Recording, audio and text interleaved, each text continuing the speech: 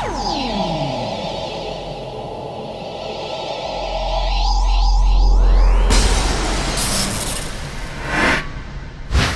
I'm Colin, and you're watching Colin's Comics Column. I want to talk about the new movie Doctor Strange today. I went to see it the day after it came out in theaters, and I saw it in 3D, which I don't usually do, and I'm gonna recommend it. I generally don't like 3D. I think it is unnecessary and distracting from what's going on.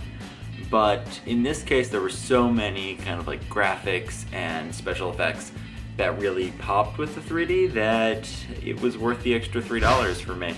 But as far as like Marvel movies go, it's not like you leave the movie theater feeling all excited about justice and heroism or anything. It's just kind of a generic superhero genre or fantasy comic book genre, because is Doctor Strange, does he count as a superhero? He's the Sorcerer Supreme, he's really smart, but all of his powers are magical, not superhero-y. So does that make him, doesn't have a secret identity? I don't know. Is he technically a superhero?